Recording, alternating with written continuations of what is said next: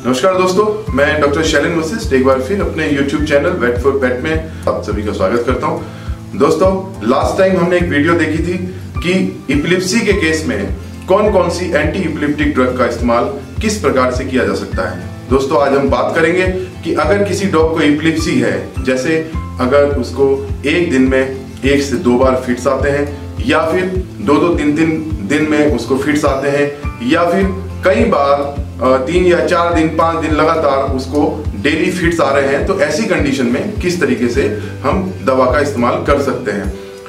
2-3 तरीके की और फिट्स होते हैं, जैसे क्लस्टर सीजर्स होते हैं।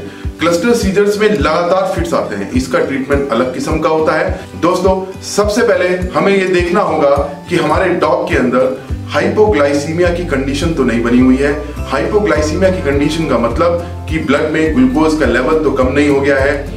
पहले हम ब्लड टेस्ट कराएंगे, जिससे शुगर का टेस्ट करने के बाद हम ये तय करेंगे कि डॉग में हाइपोग्लाइसीमिया तो नहीं है।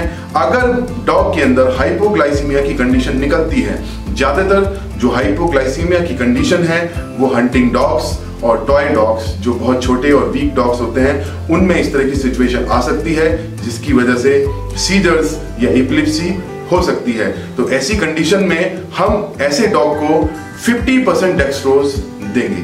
अब सवाल ये उठता है कि 50% डेक्सट्रोज किस तरीके से देंगे। 50% डेक्सट्रोज 1 to 2 ml पर kg बॉडी वेट के अकॉर्डिंग इसकी डोज बनाई जाती है। ये ध्यान रखें कि डेक्सट्रोज कभी भी डायरेक्ट नहीं चढ़ाना है और हमेशा डेक्सट्रोज को आईवी ही देना होता है, जैसा कि आपको सबको पता है। तो डेक्सट्रोज जब आईवी देना है तो निश्चित रूप से डेक्सट्रोज की डोज को कैलकुलेट करके 1:1 के रेशो में नॉर्मल सलाइन के साथ मिक्स करके ही डॉग को आईवी दिया जाना चाहिए। दोस्तों, इसके बाद हमारे सामने चैलेंज होता है कि हम ऐसी कौन सी ड्रग का इस्तेमाल करें जो इंस्टेंट बेसिस पे डॉग के अंदर एपिलेप्सी के सिम्टम को कम कर दे। सबसे पहली ड्रग, जैसा कि मैंने लास्ट वीडियो में भी बात की है, उसका नाम है डायजेपाम। डायजेपाम का इस्तेमाल हम सबसे पहले कर सकते हैं। डायजेपाम को हम आईवी दे सकते हैं, इंट्रावेनस। डायजेपाम को आईवी देने के लिए इसकी जो इनिशियल डोज रेट है वो है 0.5 मिलीग्राम पर kg बॉडी वेट। मान लीजिए आपका डॉग अगर 10 kg का है तो 10 kg into 0.5 equal to 5 milligram.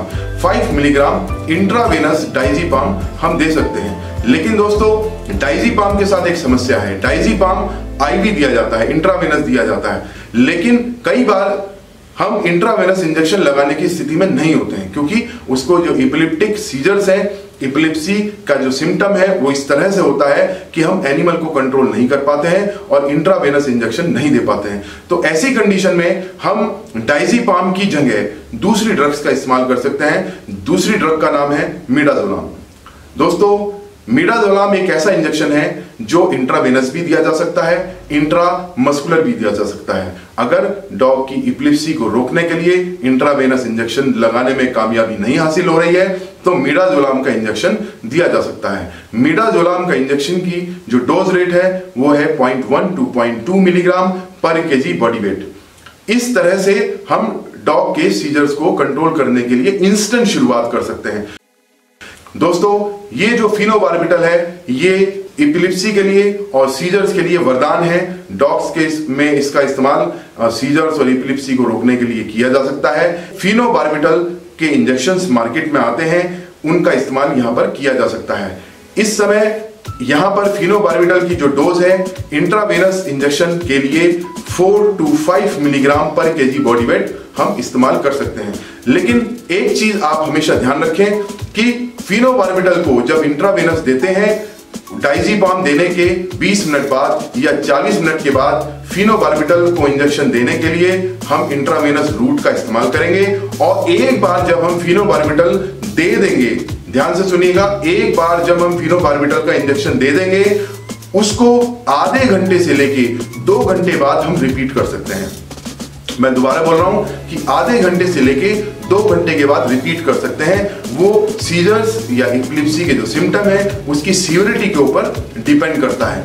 मान लीजिए सीवियरिटी ज्यादा है तो हम आधे घंटे के अंदर उसको इस्तेमाल कर सकते हैं, और अगर सीवियरिटी कम है तो हम 2 घंटे के बाद भी उसका इस्तेमाल कर सकते हैं।